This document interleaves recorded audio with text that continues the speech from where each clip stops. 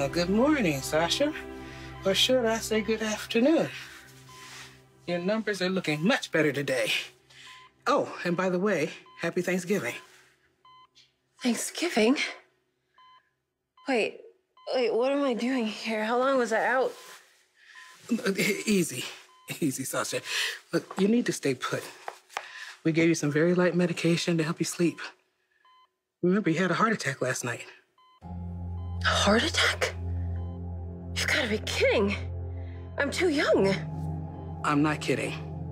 You didn't have the heart attack because of your age. You had the heart attack because of the amount of illegal drugs in your system. Cocaine increases your heart rate to the point that you had a heart attack. Now, I'm hoping that once you realize the severity of what has happened, that you'll rely on your support system for help. What support system? I don't have any family. You weren't here alone last night. You had a visitor stay here until we asked him to leave. Who's that? Michael Corinthos sat beside your bed all night. Sasha, you have a visitor. Did Michael come back? Sasha? Brando. I'll check on you later, Sasha.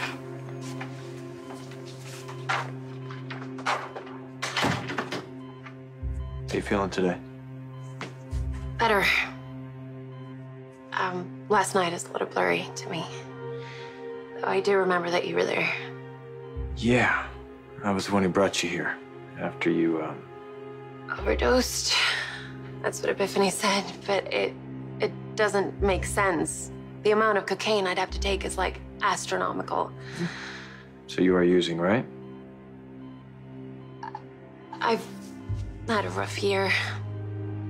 Breaking up with Michael. So, yeah, on rare occasion, I've used a little bit for a pick-me-up, but who hasn't? People with addictions don't. People like us.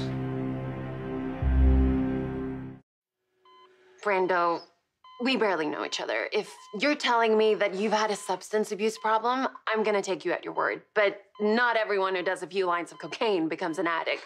I was just blowing off some steam, okay? Like I said, I haven't had the easiest few months. I'm not trying to judge you, Sasha, but from my past experiences, I don't think I'm wrong about you. I recognize the warning signs. Look, I get it.